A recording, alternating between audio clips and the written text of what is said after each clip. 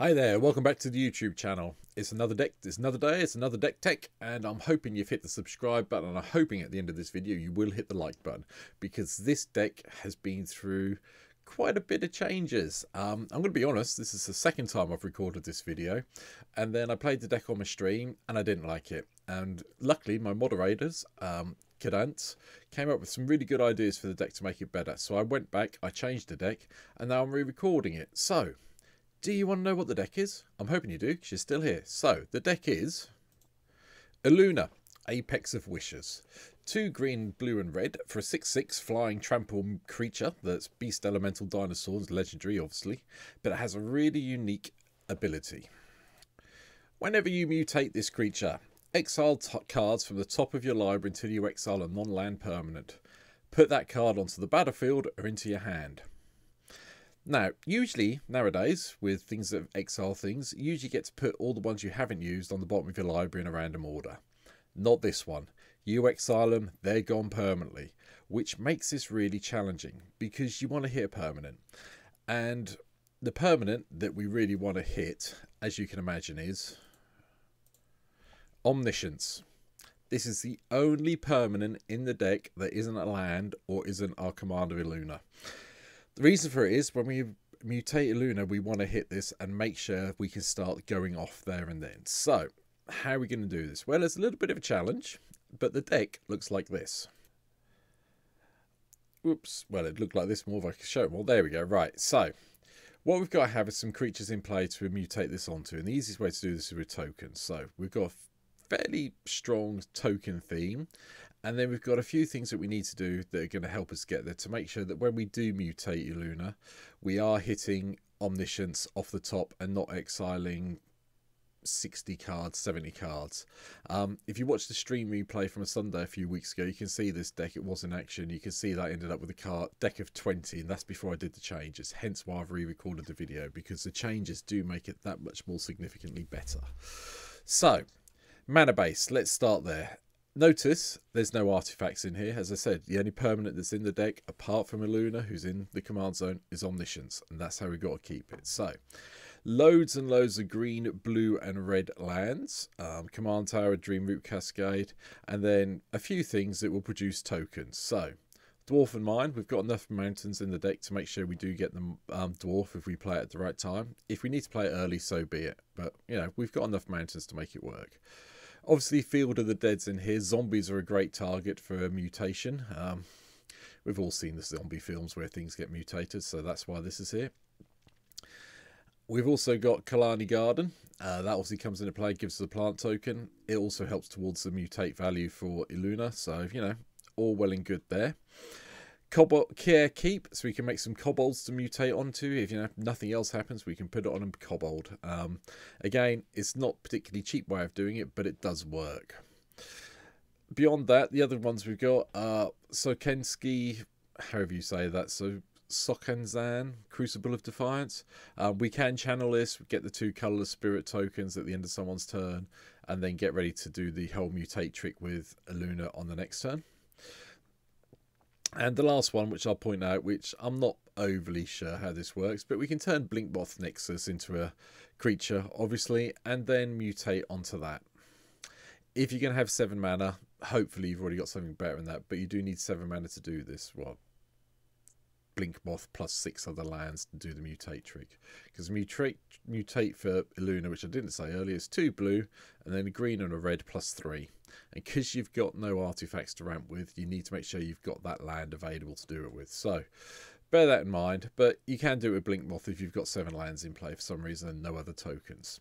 So, let's have a look at the rest of the deck. The rest of the deck is all spells and is all sorceries and instants. There's, like I say, no other permanents apart from Omniscience, and it's been a tricky deck to put together. But thank you to Kadunz, we came up with some good plans, and it probably has made, well, it's not probably, I know it's made the deck work better.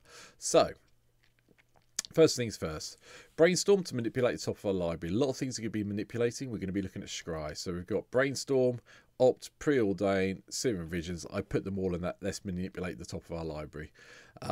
We want to do it, if we do Scry, we want to make sure Omniscience isn't going into our hand. So that's a little bit trickier, but we can do it. There are ways around it. One of the big things we have got is Mystical Tutor. You're probably 1v1 Mystical Tutors here. I'm coming to it, believe me. First bit of board controls next. We've got Cyclonic Rift to bounce everything in sight.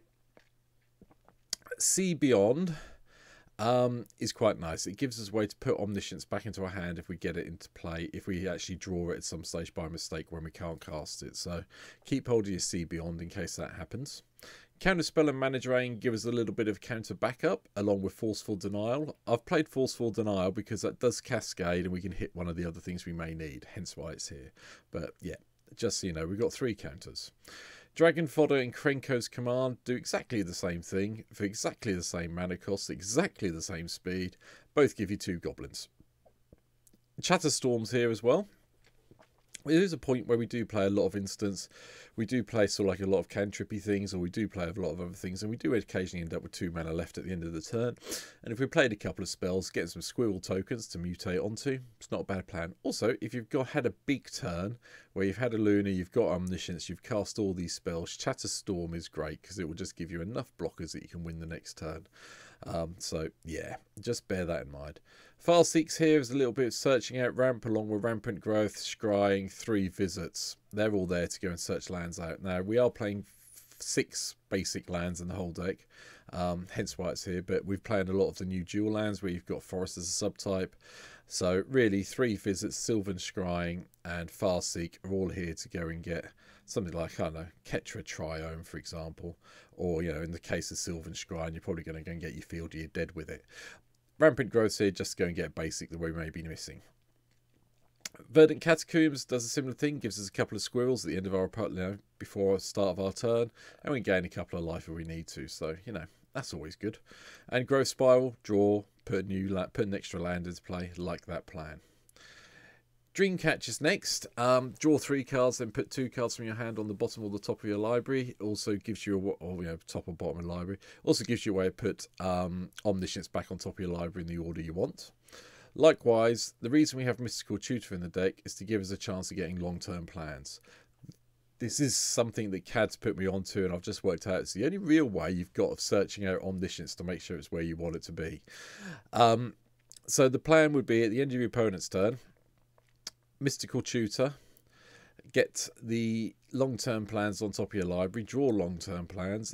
At the end of your opponent's next turn, cast long-term plans, put Omniscience 3rd from top, and then go in and do the mutate on Illuna. And that should work. That saves all the problem of losing all your library as you go through it. Now, on MTGO, this deck is currently sitting around about 48, 49 tickets. In real life, it's sitting about $12,500. And the reason for that is 1 card. It's Time Twister. Take it out. Just lose it. You don't need it. I've put it in here because I've got one in MTGO, and it's a nice way of recycling our library that we need. Because, you know, obviously I'm not playing Immortal Elixir of Immortality in this deck for obvious reasons. Windfall is a quite good, cheap way of doing it. Same idea, but bear it in mind. And then Wheel of Fortune is also the other expensive card. This is sitting around about 300 at the moment. So if you drop these both out, the deck goes down to quite a reasonable real-life value. Bear that in mind. Cultivate to go and get a couple of the other basics along with Searcher tomorrow. Prismari Command, so we can filter through our deck and get a treasure token to help us get out Illuna a little bit quicker. And Quandrix Command really is just to shuffle anything back into our library where we may have boo-booed and basically bounce something. I've kept it in, I quite like it. The rest of the cards really are about when we've got Omniscience in place. We've got Glimmer of Genius, so that does help with the whole scrying bit. Bear that in mind. Draw card. I've played Mythos of Illuna because we're playing Illuna, so we might as well play the Mythos. It goes along with them.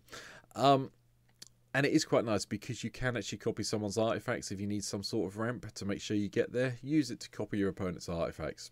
Bear that in mind. Mizzix's Mastery. Key card. Once we've played all our instants and sorceries and we've got them out, we need to do it from the graveyard. So, yeah, that's why Mizzix is here. Pirate's Pillage, discard, draw, get some treasure, throws a chaos, gives us a cascade so we can hit some of these things down here if we need to. Chain Reaction to control the board. Unexpected Windfall, same as Pirate's Pillage really, just instant instead of sorcery. So, you know, but different, slightly different mana cost. Curious Herd I'm trying out. There's a lot of artifact decks kicking around at the moment. Getting some token beasts is quite nice, especially at instant speed. Surprise blockers are always fun in Commander. Well, I think they are. Eureka Moment, extra land, and a couple of draws. Forceful Denial I've mentioned as a part of the counter package.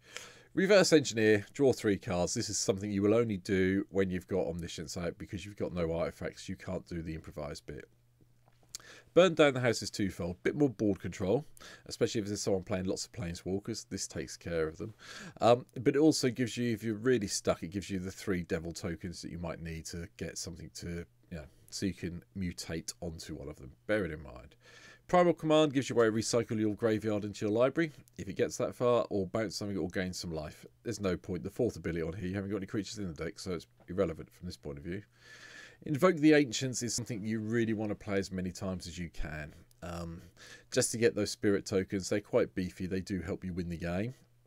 And that's what I'm going for with this, is using Invoke the Ancients as many times as I can when I'm drawing my deck with Omniscience to get a whole board presence. Now, I haven't got any way to give anything in here haste. That may be an oversight. It is something you can replace Eureka Moment for. I'm still thinking about it. So there may be a note in the deck description down below saying this card's gone, this has replaced it, just so you know. But I'll make sure the deck list is up to date if I do change it. Urban Evolution, draw 3, play an extra land. Dragon Lords, just to draw 4 really. Saheeli's Artistry, the same as our other lovely copy thing on Mythos of Illuna. Copy an artifact, copy a creature. It gives you a blocker, maybe something good, especially if they've got something that's indestructible. Yeah.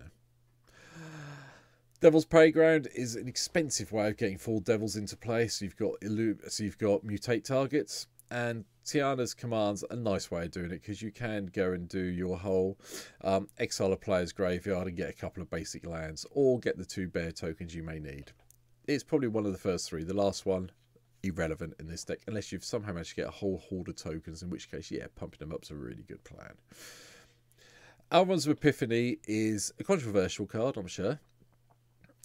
But it's the extra turn and the 2 tokens it produces when you actually cast it, and I would probably foretell it as soon as I can to get it out of my hand, and then cast it when I've got the 6 mana. It's one of those things that I would look at doing, so bear it in mind. Overwhelming Insight is just a big card draw spell, and it is possible that you can cycle this through a few times. Excuse my tongue twister, and yeah, mill an opponent out by giving them making them draw their entire deck with it. It's possible. The main ways of winning are here. Elemental Masterpiece to get the blue and red elemental tokens. Creative Outburst to deal 5 damage, which you're going to hopefully repeat when you shuffle everything back into your library. Genesis Ultimatum is just fun. It's another way of getting your Omniscience into play by looking at the top 5 cards of your library. You're going to either end up with a handful of spells and lands and get all the lands into play, or you're going to hit Omniscience and do it. But it's another way to do it, hence why it's here. Treasure Cruise, you want to play it once you've got Omniscience in play.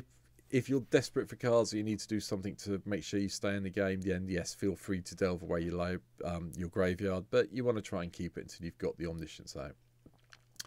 Magma Opus is quite fun. Again, another way, 4 damage to something, a couple of creatures, tap a couple of permanents, draw a couple of cards. Nothing wrong with this as a win con. We've got Spring to Mind as well, basic land search, and then a couple of cards. Just one thing I will say, Aftermath does not trigger from your graveyard, doesn't trigger Omniscience, you have to pay for them, so bear that in mind. I'm not sure how else it works, but I think you can do it other ways, but we'll see. Blasphemous Act, obviously, to control the board. And Clone Legion is something you want to draw once Omniscience is in play, and copy the biggest part of the board that's available to you, because, you know, you get their creatures, you can do things with them. That's always fun. Obviously, Omniscience is here at top end, and then the last thing, Commit to Memory. It's another way of shuffling our graveyard back into our hand. Yes, this gets exiled afterwards, but if you've done an early time Twister or Wheel of Fortune, shuffling them back into your library, not the worst plan in the world, just to keep redoing your library. You know, build up a big storm count for Chatterstorm or something. But that's it. That's my take on Illuna, Apex of Wishes. Yeah, it worked really quite well this afternoon. I was close to winning if I hadn't exiled all the sort of like 2/3 quarters of my deck got exiled when I did the original mutate. So but I still had enough cards in my deck. I was cycling through them, doing things, so it did work quite well. So it's a bit of a challenge to play this deck. I suspect there are some win conditions I've missed out, which I'm sure someone in the chat will tell me about. In the comments, let me know. I did think about 2 other permanents in here, but I didn't want to risk exiling too much of my graveyard. I did think about 1,000-Year Storm, and I did think about Arcane on Bombardment. There's still 2 I'm thinking about. Not sure I'm going to put them in right now. I am going to try and find some way, giving all my creatures haste at instant or sorcery speed. So the deck list will reflect that, and I'll make a note in the comments. You've probably read it down below already. A bit of luck. But anyway, I hope you've enjoyed this. Hit the subscribe button, hit the like button, and tell your friends about my channel. We're sitting at 115 people at the moment as I record this. I'd really like to start getting up to like 200. So if you've got any friends who play Magic, enjoy Commander, point them in my direction, and they can leave me some comments and tell me what decks they want to see me cover. This week, after next week, hopefully you'll start to see a lot more stuff about Phyrexia or Will Be One. I'm just waiting for it to come out on MTGO so I can start building the deck. So that's it for now. Thanks for watching, and I'll see you soon, hopefully on my stream on Twitch. Take care. Bye.